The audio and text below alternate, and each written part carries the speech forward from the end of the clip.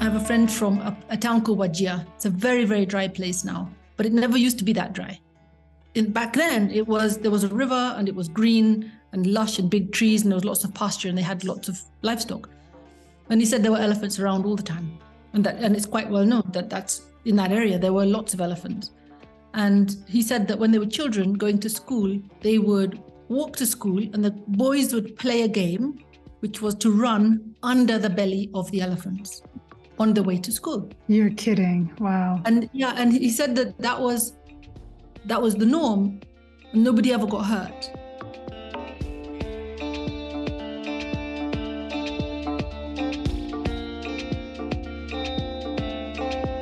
Salam and hello, everyone. My name is Lilly Bekele-Piper, and thank you so much for joining us today. Every year on my birthday, I go to Nairobi National Park. It is my favorite place in this city. I make sure my kids get up early, we pack our breakfast, and we head out to sit in nature and enjoy the beautiful sights and sounds. It's my favorite day of the year. Besides it being my birthday, I just love being immersed in the nature and the wildlife that this city has to offer.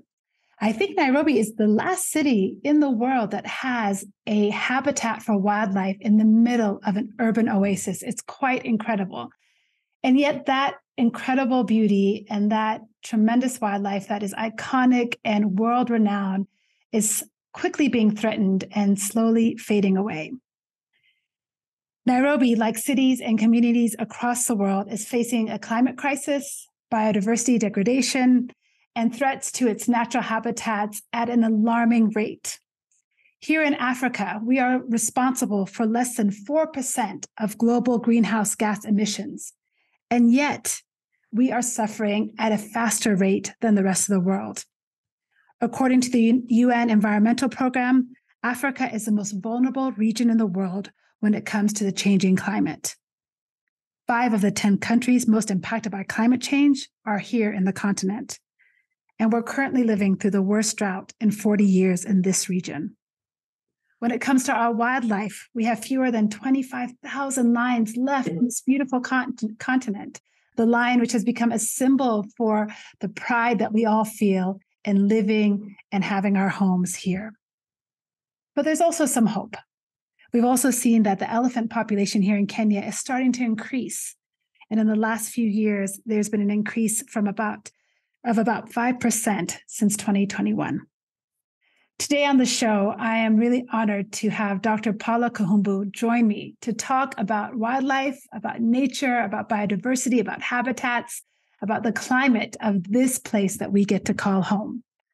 Dr. Kahumbu is the CEO of WildlifeDirect, an organization that advocates for the preservation of Kenya's beautiful landscapes and wildlife. Under her leadership, they have been advocating for wildlife and communities. They have produced 2 seasons of a TV show that you can see on YouTube, at least season 1, called Wildlife Warriors. Together with the former First Lady of Kenya, Her Excellency Margaret Kenyatta, they led the campaign Hands Off Our Elephants to advocate for the end of poaching of elephants in this beautiful country. Dr. Kahumbu was awarded the Grand Warrior by the Kenyan president for her extraordinary service to habitats here in Kenya. Over the last few years, Dr. Kahumbu's voice, though, has gone beyond Kenya's borders, and it's a voice that we very much need to listen to and pay attention to.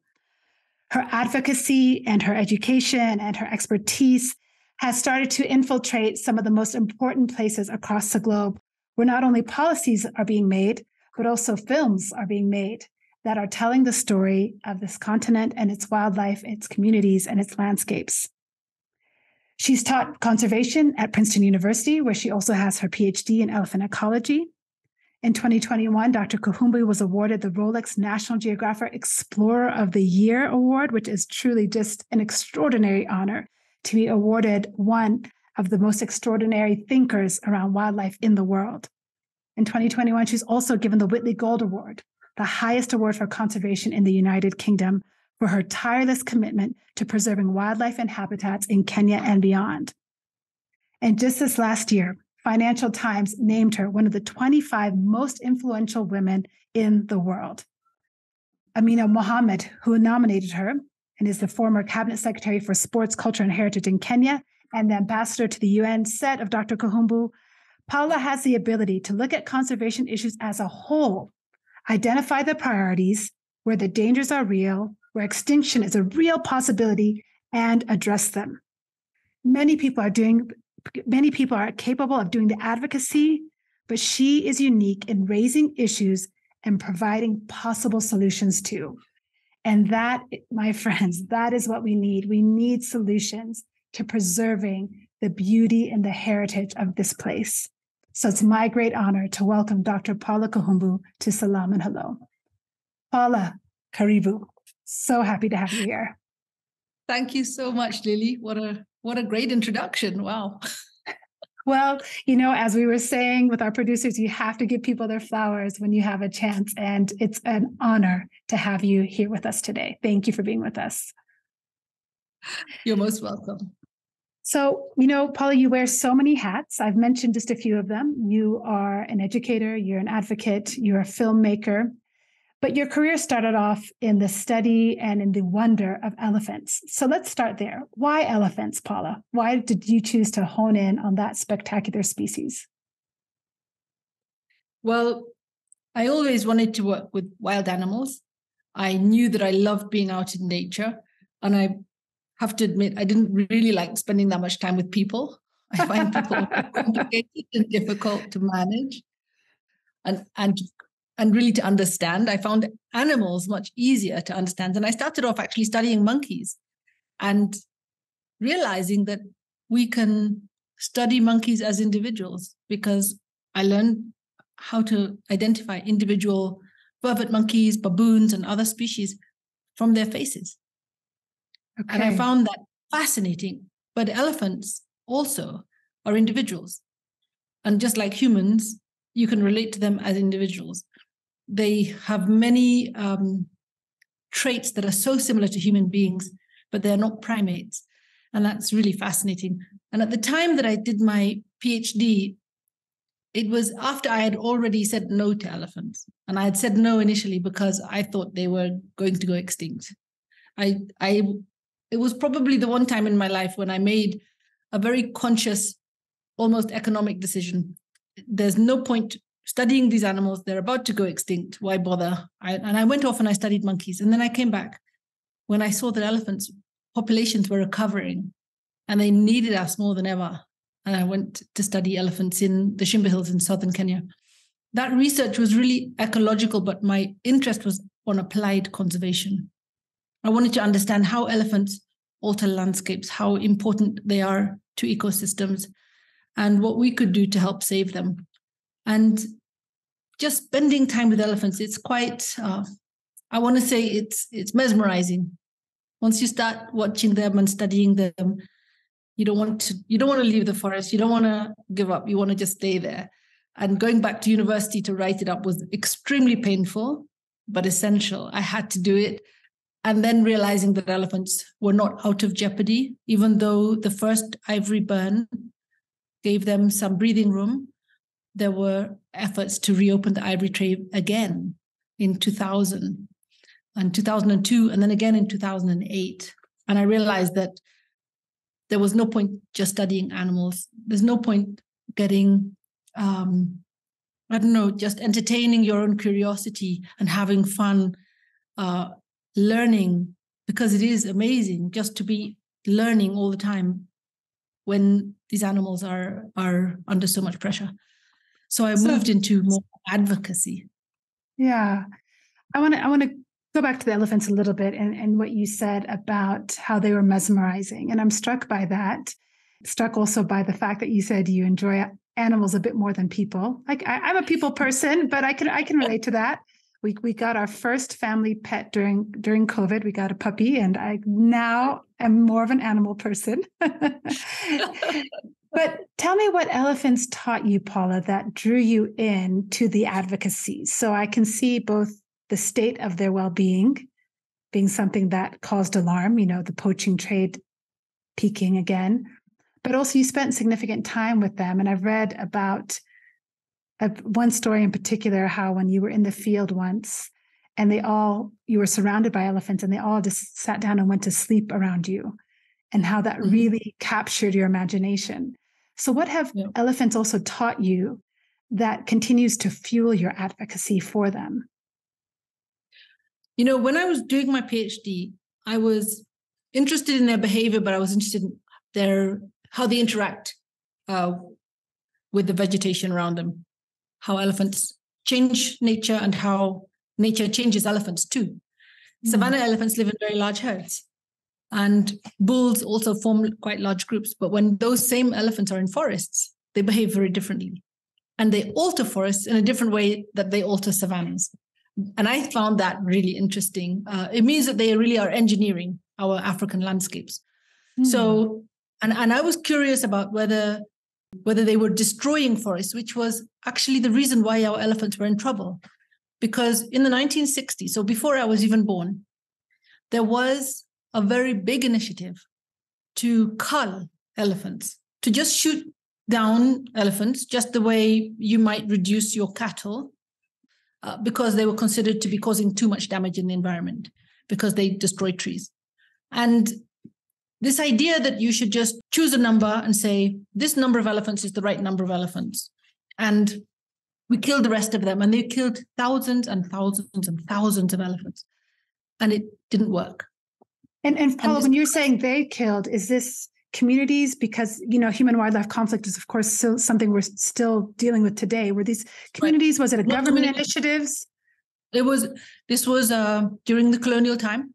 Okay. And it was a government decision to manage elephants. And it still happens in some African countries where there is a government decision to reduce elephants to what they call the carrying capacity for elephants. But elephants are unlike cows or other animals that we herd and manage and put it behind stockades at night. Elephants behave and feed differently.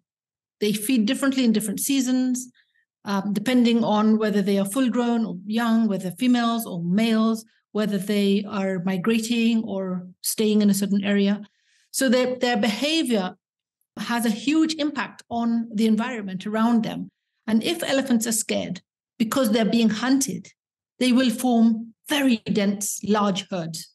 There will be thousands of elephants all packed together. And of course, that is going to cause huge damage wherever they are. Massive eating machine, right? But if elephants are not under pressure, they're calm, they're relaxed, they will spread out and they will eat in a very different way. And they will not cause the destruction that you see when they're, under threat.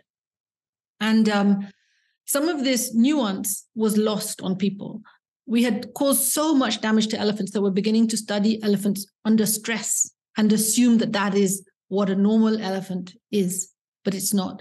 And one of the things that really moved me when I was studying, I had my son, he was only 2.5 years old. He was a baby, but I didn't want to leave him at home, so he would come with me everywhere. We would go deep in the forest with my team and we would put him down on a mat with some crayons and coloring books, and we would get about measuring trees because we wanted to know how much were the elephants altering the forest. We were measuring trees, and one day when we were out there measuring the trees, and my son was sitting there in his little blanket, I was about to measure a tree, and then I saw it move. Oh my gosh! Oh my gosh! And what I hadn't realized is while we were there working away, doing our stuff, and chatting to each other, this family of elephants had moved in, and then they fell asleep, but standing amongst us. Wow. And they're just standing there. But because this bushy plant was everywhere, we couldn't see them. But until I went to try and measure this tree, it was not a tree, it was a leg of an elephant. And we realized we were just surrounded by elephants. And so we just had to quietly tiptoe back, pick up the baby, pick up our stuff and exit the forest. And the elephants, they must have been aware we were there. There's no way they came and didn't realize we were there. But they were just hanging out and they were very calm and relaxed. And that's maybe what I feel about how mesmerizing elephants are, is they're very, they understand when they're under threat, and they're dangerous if they feel that they need to protect themselves. But if they feel there's no danger here, they're fine. And that just brings me to what we were saying earlier, just about that pressure they're feeling. And because the date for us when you were doing that study, Paula, was that 15 years ago when you were doing your study in the Shimba Hills? That was much more. That was in That was in 2004. Sorry, Okay. just hold on a second. Sorry. Yeah. It's almost 20 years, almost 20 years ago. 20 years ago. And how much the environment and the climate has changed now. That do you think that story of elephants falling asleep around you while you're conducting, do you think that could happen today with the way the forests and the landscape have changed? Well, it has happened to me again more recently, but I wasn't on foot. I was in a car. We were filming for Wildlife Warriors season 1, and we were filming a particular elephant that I had fallen in love with. His name was Tim, and Tim was the leader of a group of bulls. They were phenomenal. He was this spectacular giant male, and he had all these other bulls around him. Some of them were his cousins, his relatives, and we know this because that was in Amboseli, and those elephants are so well known. So they all had names, and from their names we knew who they were related to because the way the naming system works. And Tim and all of his mates were together. There were 8 of them, including his young cousin, who was quite a small young bull. And I had a National Geographic team with us, and we were waiting and filming these elephants, and I noticed their behavior. So unless you've watched elephants, you might not be able to predict what they're going to do next. You might just think they're, I don't know, just standing around trying to cool off. But when they're sleeping, standing up, it's quite obvious because they start to rock back sideways, back and forth, and they will form a pincer movement kind of a shape, like they'll all be facing bums together, heads out, kind of like in a protective arrangement. And we noticed them, they looked sleepy, and then they walked off into the open. And as we were watching them, I told the cameras, because everyone stopped filming because it was not the place where we wanted to film. And I told, put your cameras back on. They're about to go to sleep. They're going to lie down. And nobody could believe me because everyone says elephants don't lie down. That's the belief. Everyone says they don't lie down. I said, they're going to lie down. And it was just from the way they were behaving, I could just see what was about to happen. And they started going down one by one, almost like dominoes, just dropping to the ground. These huge, huge bulls.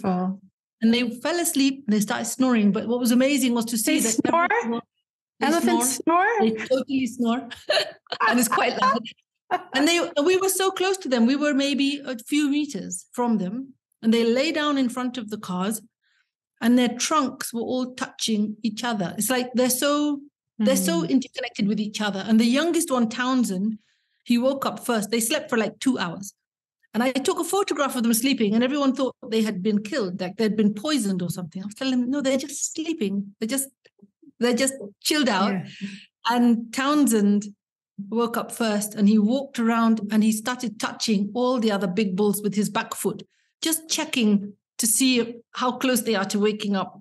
And nobody was about to wake up. So he lay down again next to Tim, touching Tim. It was very, very sweet. Beautiful. But what's really interesting is this idea that elephants, when they're not threatened or under pressure, they are very relaxed and they're not really that dangerous.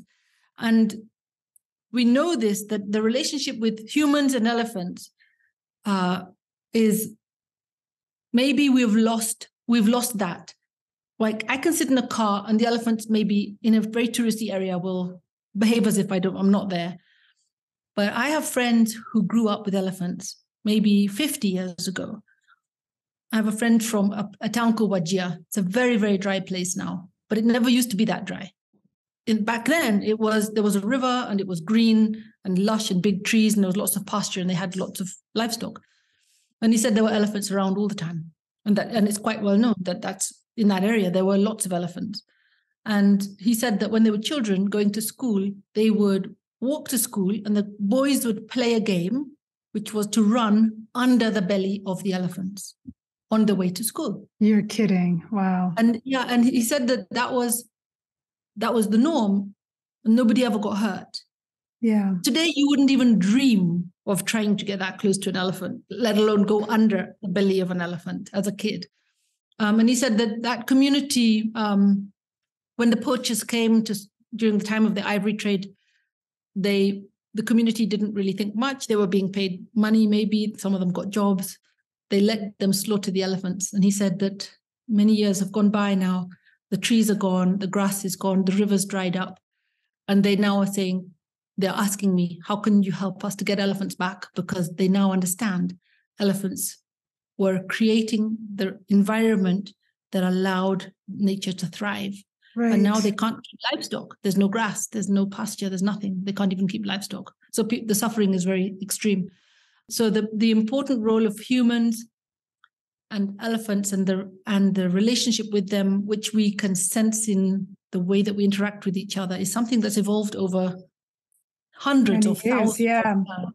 And we kind of know it, but we don't acknowledge it because our science today probably cannot capture that anymore because we've destroyed that relationship. So let's talk about that, Paula, because I want, this is so much of what WildlifeDirect does. Advocacy seems like a very slow way to address the problem. Seems very daunting. Mm-hmm. Why did you decide to focus on that? And maybe you can tell us, specifically, how the Hands Off Our Elephants campaign worked. Yeah. At what point did you know it was successful? So I guess I have a couple of questions embedded in there. Why advocacy? How did that campaign work? And at what point did you know this was catching on? Well, in around 2000, when we realized that elephants, the ivory trade was about to be reopened, I was still doing my PhD research at that time. I went back to the government to work for them in 2002 when I finished my PhD. And I realized, what I wanted was to work within government in order to drive change. And I found that the higher I rose in government, the more difficult it was to actually do anything. Mm.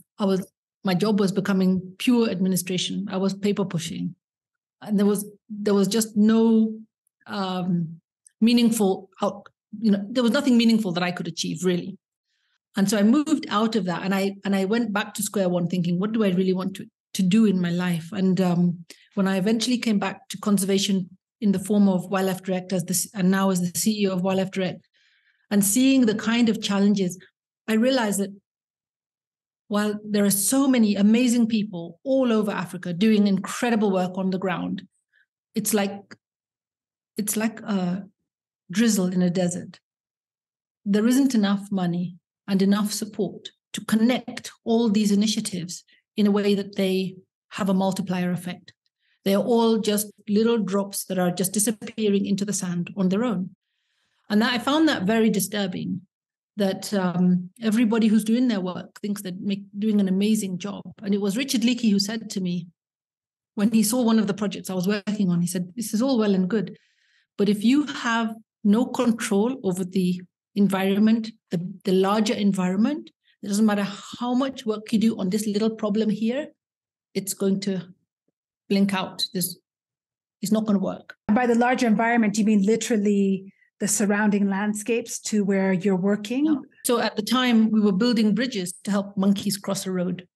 And the reason why they had to cross the road was to get from one part of the forest to the other part of the forest. And he said, but what are you doing about saving the forest? If you can't save the forest, then there's no point of building these bridges. Right. And if you can't save the forest on your own, you need government to help you to protect these forests. And that was something that I didn't even like, the idea of having to go and lobby for forest protection. I felt like that it seems too hard. For most people, it just seems too damn hard. It's really hard to navigate government, especially when you're coming from a background of science. And so after we had looked at all the conservation projects we'd been supporting all across Africa, we realized there were certain themes that kept coming up again and again. One was poaching and one was poisoning of wildlife. And advocacy seemed like a really good way of connecting the dots.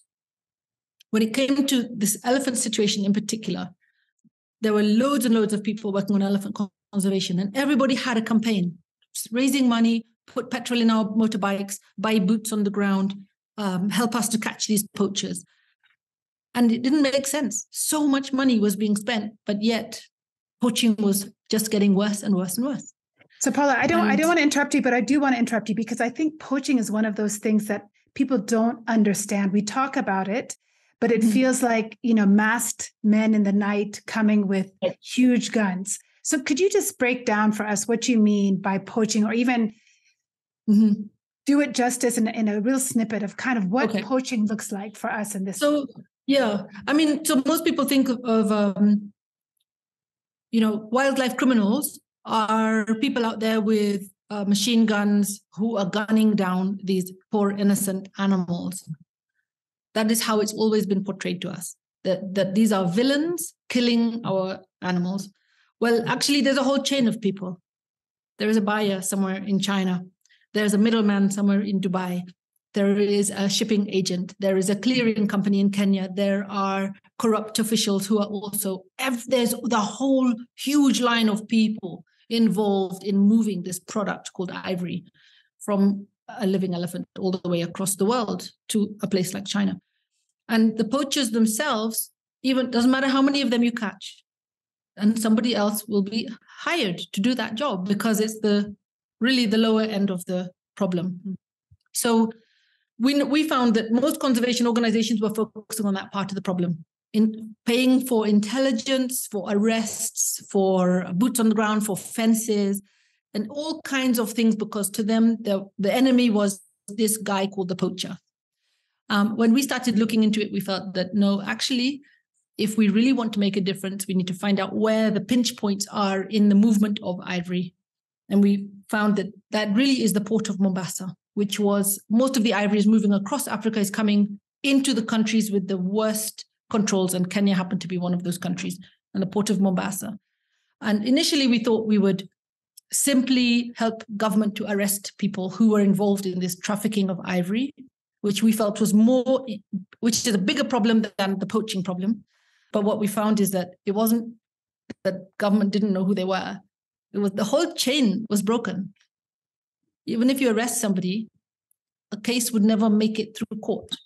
And there was nothing to discourage a poacher or a trafficker or a dealer or a buyer of ivory, because the laws were simply not good enough, and the courts didn't recognize this as a problem. People were getting off. Police were being bribed. Court judges were being bribed. There was all kinds of problems along the whole chain. And because it was not seen as a serious problem, you could always buy your way out of it. I'm just imagining water coming through a ceiling with multiple holes, and you're just putting your finger in multiple holes trying to keep the water out, and it's still leaking at every turn. So this Hands Off Our Elephant campaign, it's been a couple of years now since you started it. You still see those stickers around Nairobi. You still hear people talking about it. What was the impetus behind that? And what was the idea that was different that you were trying to introduce? Right. So we initially said the problem that we thought that nobody was touching on was the problem in the courts. Because if the courts could make it too expensive and too risky for people to get involved in this business, they would stop, because they're in it for the money. So if it's too expensive or they're too likely to go to jail, they would stop. The same criminals were doing other kinds of crimes. And they had just switched to ivory because it was easy.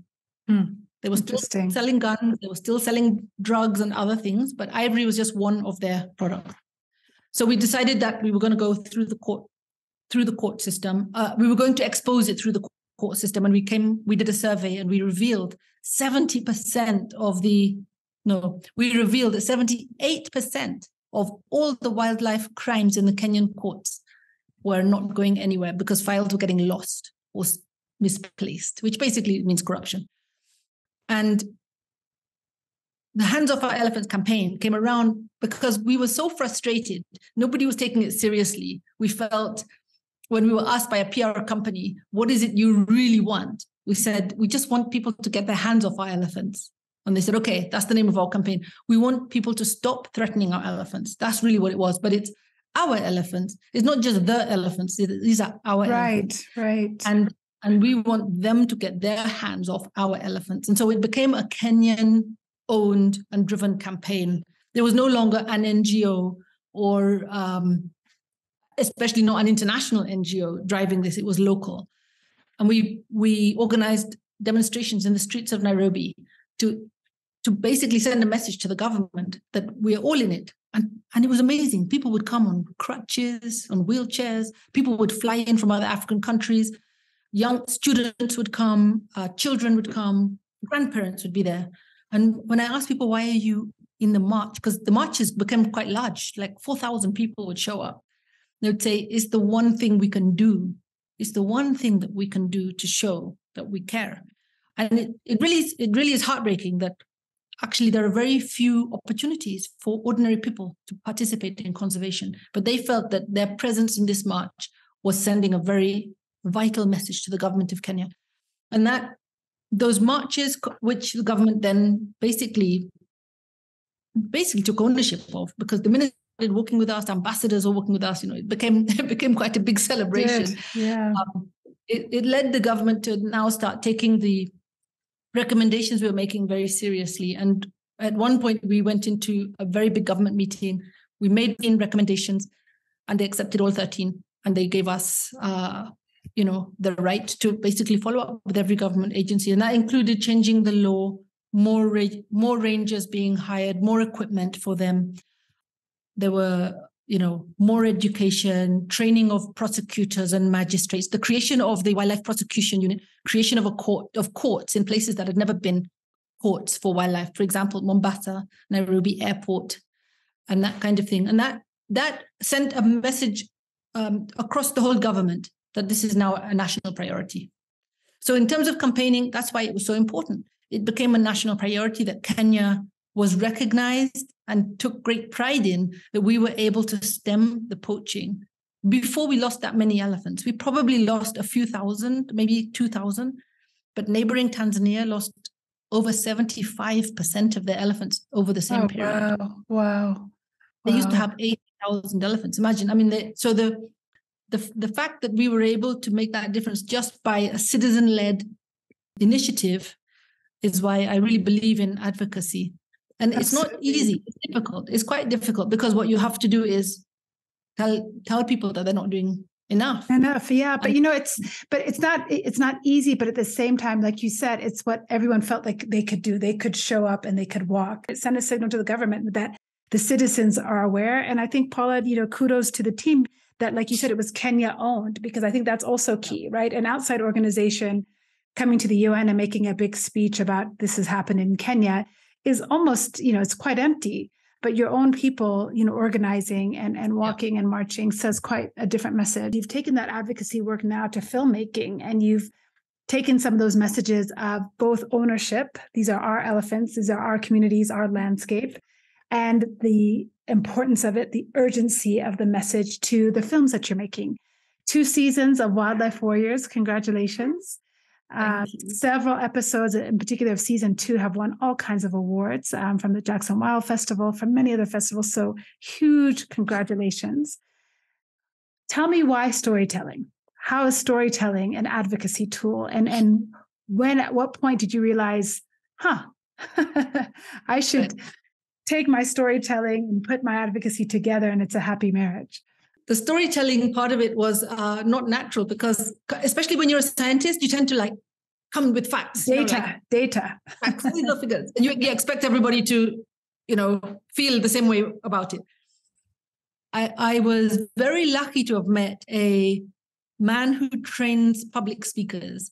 He was in Kenya for something else altogether. Somebody introduced him to me, and I called him and I told him, I have to make an important speech and I need your help, because I need to get people to respond and take action.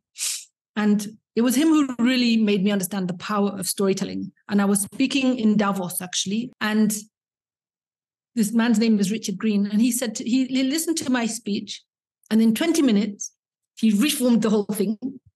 And he said, you need a story. You need a really good story that is going to make us all stop and feel, because it's not about the facts and figures. It's about how it makes us feel. One of the things I love about Wildlife Warriors is that every episode features a different conservationist, a different wildlife warrior who has, given their life and their expertise to a specific animal. Where did that idea of shaping every episode on an individual and showcasing kind of the expertise and the bravery, the courage, the commitment of African conservationists come to mind? Where did that come from? It was a very interesting journey. When we first started thinking about this series, we thought about having celebrities as our device to get eyeballs of our public. And the first person we brought in and did a trial with just didn't work. And we were left with We were left with these incredible scientists, but the host was unable to carry a conversation. And so that's when we looked at it, we were like, we don't need a celebrity. These people are celebrities on their own. And they've become that. They've become celebrities. Yeah. They're so passionate. They're so knowledgeable. They're so exciting. They're so much fun. They're so down to earth and grounded. And it's an interesting thing because a lot of international film crews had warned me that, Kenyans, they're not very good on camera. They're so shy. They stumble, they stutter. Their English is really not that great. We found the opposite. We found that because our crew is Kenyan, the people being interviewed never felt intimidated or worried about, do I look good enough or anything? We found that they actually embraced this idea of the camera and the storytelling. And then the more people watch the show, the more they want to be on the show. Absolutely. More people want to be on the show, and more people feel confident enough to tell their stories, sometimes very personal and tough stories. I mean, I had a man in one episode who actually breaks down and cries on camera, which is so unusual for an African man. And he didn't say, turn off the cameras, please take that out.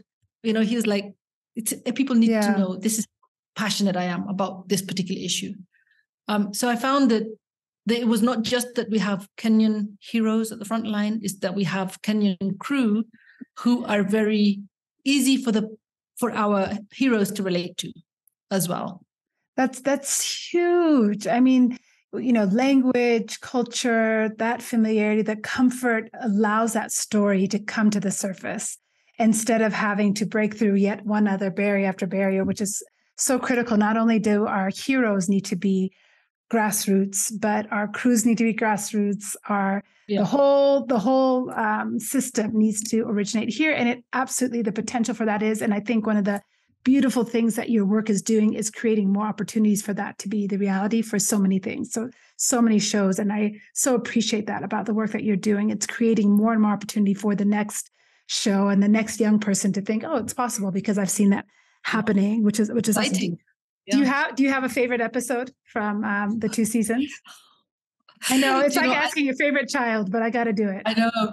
I loved all the episodes, and not just because of what we captured in the end, because some of them we got better stuff than others, and some of them were just incredible experiences that were surprising, that forced us to think on our feet and prove ourselves when things just didn't seem like they were going to work.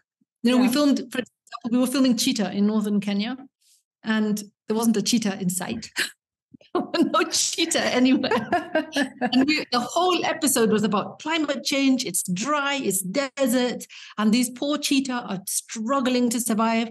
And I had done a very big recce. I'd spent a week out there recceing the whole episode and everything. And when we got there, it rained for 10 days in the middle of the desert. And it was like we were just laughing. And there's a photo of me with my hands on my hips, and I'm wearing a raincoat, and I'm just laughing, facing, because it didn't matter. Whatever we were going to do is not going to happen. We have to rethink the whole episode and tell it in a different way, which was really, really amazing. But I have to say, there was one episode which I really, really loved.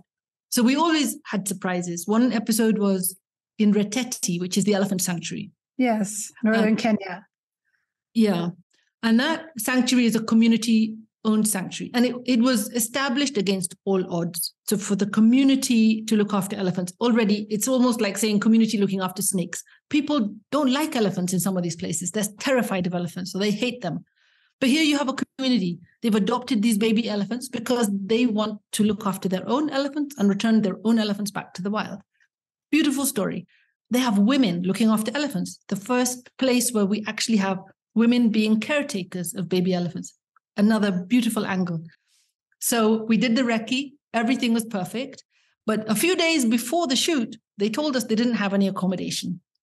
And they said, you better bring all your own accommodation. So I was like, okay, that's a curveball. Okay, We'll just hire an overlander, and we'll take this huge truck, which will carry the tents and the kitchen and the everything. And so off we go to northern Kenya in this massive truck, which is slow and ponderous, but we get all the way out there. We're arriving late afternoon, and we go off the main road, which was, I mean, the light and everything was so beautiful. We go off the main road, and after only a few minutes, the truck gets stuck in the sand. It just literally just sinks.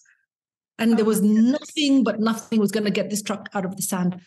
So my first reaction was to be extremely angry, because there was no way we're going to get to the shoot on time. And we had to now put up our camp in the middle of nowhere. So we started like trying to think about where we're going to put up our camp. And a random person in the middle of, literally, there was nobody out there. This guy shows up and he says, "Hi, Paula." And no way. And I was like, "Hello, who are you?" He says, "My name is Festus." He says, "I know you from Facebook." And I was like, "Okay." And he says, "What are you doing?" I told him about the problem we had. He said, "Well, why don't you come and camp at my house?" And at first I thought, this is going to be one of those stories that ends badly. You know? And so we go, but we were stuck, literally. And he said, "You don't want to be out here in the middle of nowhere. You never know what can happen. Come to my house. I've got a fence around it. You'll be safe." So we all moved to his house. We put up our tents. And while we're there, and it was, again, one of those weird things where it rained. It was just so bizarre. Very, very bizarre situation. And Festus then invites his friend over, who is a local storyteller from the Samburu tribe. So in the tribe, they have these people who are the keepers of the stories of the tribe, an older guy. And we're sitting under the stars around a fire. And this guy starts telling us about the stars and the meanings of the stars and what it in their culture and their tradition. And as they learned more about the shoot and what we were going to film, they helped us to rethink the whole episode and to bring in much more of a cultural angle, to go to the village. And I ended up meeting the women and going with them with their donkeys, loading the donkeys and going down to the water to get water, because that's where the baby elephants were falling into the wells that were dug by the women. So we ended up having half of the episode was really about the culture and the people and the traditions, which would never have been the case. It would have just been about baby elephants. And that to me was a very surprising and powerful way of taking, I guess we didn't know anybody out there. Yeah. And all of us, this generosity of this community who just were like, "We're going to help you. We're going to introduce you to people." I milked a camel. I drank camel's milk. I mean, it was fantastic. It was one of those experiences, you can't pay for those kinds of experiences. You can't. And I think it goes to also the power, again, of storytelling for advocacy. Because I think now on the screen, instead of somebody just seeing these baby elephants are being raised by the community and we should do more to help them, what you're seeing is a whole culture connected, saying to other Kenyans, this is an extension of you. You in Nairobi, this is a part of being Kenyan, that this, you may not have been here before, but actually a part of our culture is connected to these elephants and this story. And then that now incentivizes, I think, action. It gives you something you did not have before, right? Knowledge is power.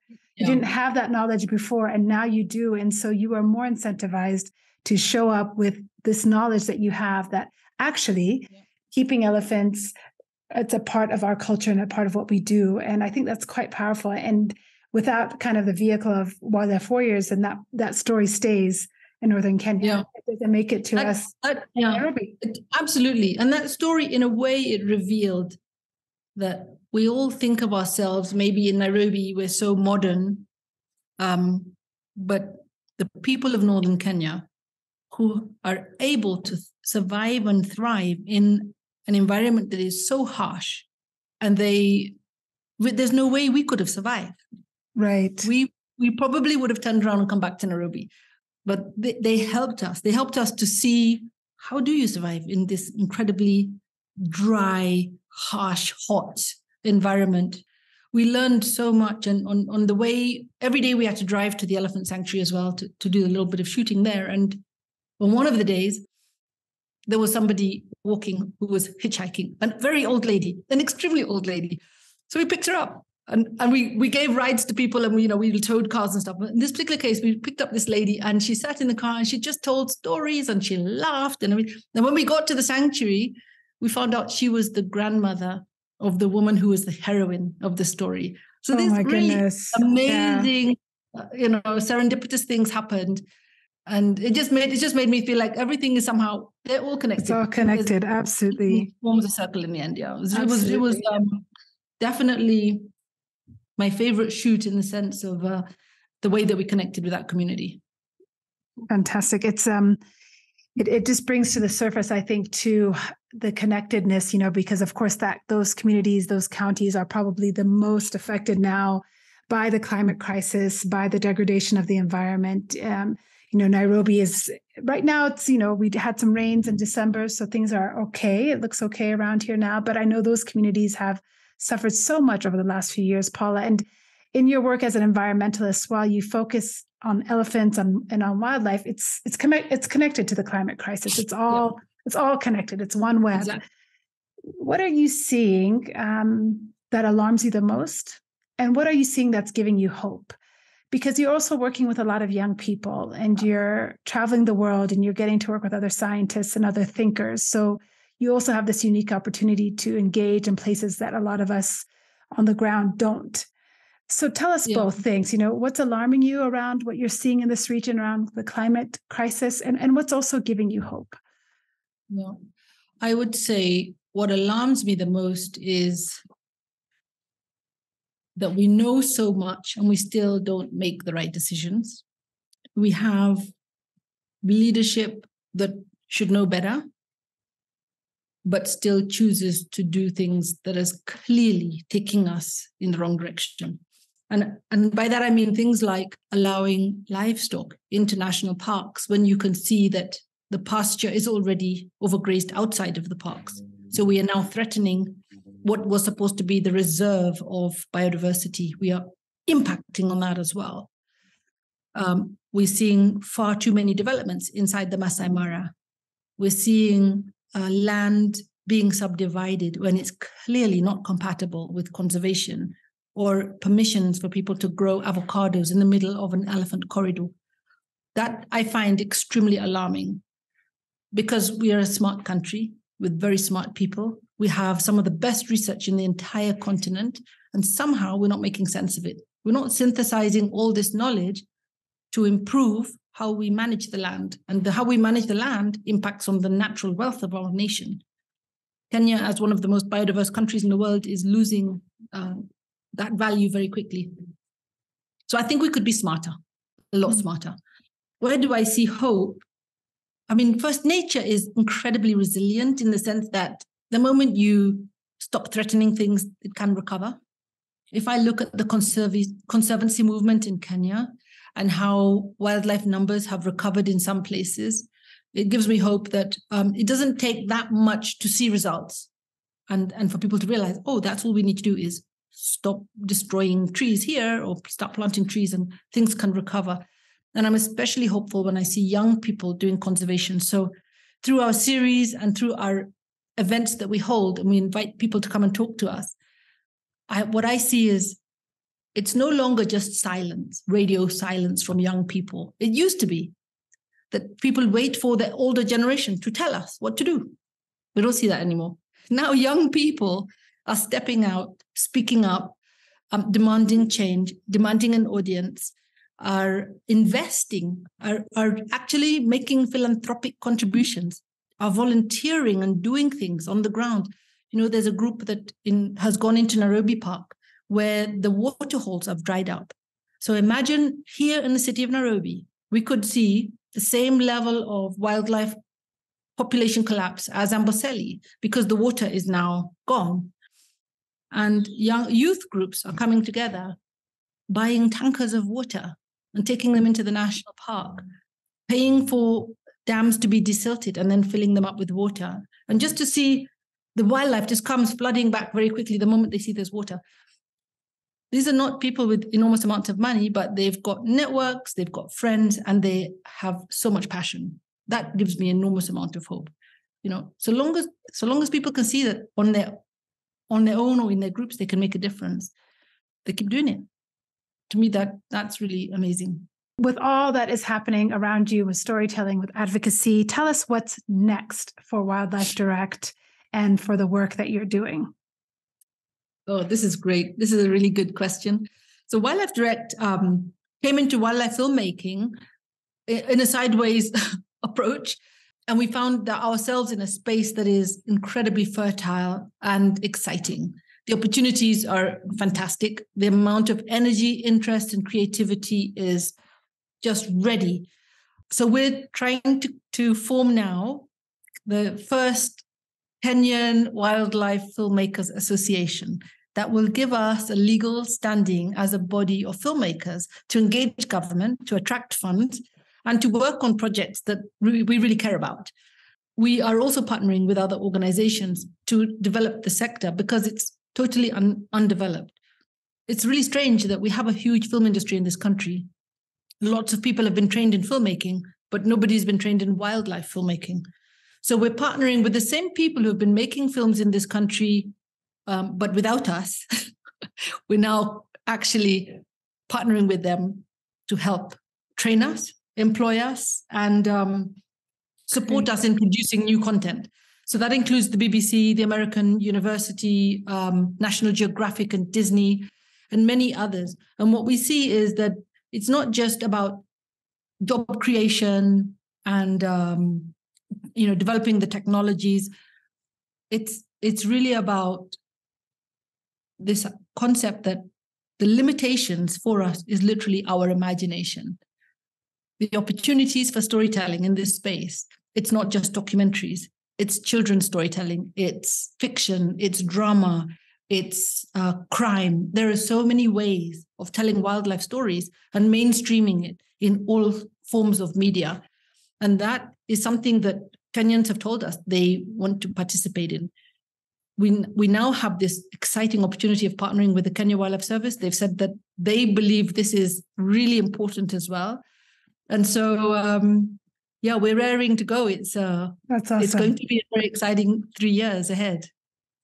Well, I can't wait. I'll be there watching, waiting, participating, and cheering you on. It's just been wonderful to see how much you have already contributed to the sector, what WildlifeDirect as an organization continues to lead the way. And I can't wait to see what comes next. So before we let you go, we always ask our guests before they leave 2 questions. First of all, what's your favorite drink, Paula?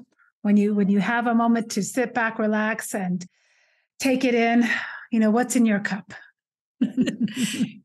Funnily enough, my favorite drink is Earl Grey tea. Earl Grey tea. When I really need to just I want to say defrag. I just need to come back to a place of extreme comfort and, back to myself. It's Earl Grey tea. Oh, that's so, in Ethiopia, we have this word miskin, which means just like precious. Like that's just such a miskin answer. Unexpected, but very, very sweet. Okay. And lastly, we focus on stories of joy and justice. So Paula, what is bringing you joy at this moment? What brings me joy? Oh, gosh, a lot of things. What brings me joy is working with so many young people who are they are just like sponges, ready to be excited about everything. It's almost like reliving my life again, multiple times through many, many forms. That gives me a lot of joy to see how this work is getting spread. Very exciting. Oh, wonderful. Well, thank you so much for being on Salam and Hello. You've brought us a lot of joy with your stories, these stories of the elephants. As much as there is heaviness in this sector, you've brought us a lot of joy today. And thank you. Thank you for your time and your work and your light. Thank you, Paula. Thank you, Lily. Thank you for prioritizing this kind of issue. I know it's not everyone's primary go-to kind of story, but I really appreciate that you've made this important. Well, the honor is mine.